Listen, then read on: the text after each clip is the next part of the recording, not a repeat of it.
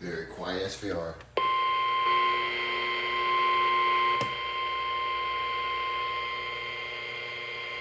The National Weather Service in Melbourne has issued a severe thunderstorm warning for South Central Orange County and East Central Florida, North Central Osceola County and East Central Florida, until 8:45 p.m. Eastern Daylight Time.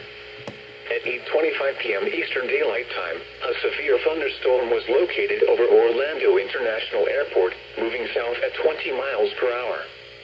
Hazard, 60 miles per hour wind gusts. Source, radar indicated. Impact, expects damage to roofs, siding, and trees. Locations impacted include Orlando, Kissimmee, Orlando International Airport, Conway, and Buenaventura Lakes. For your protection, move to an interior room on the lowest floor of a building.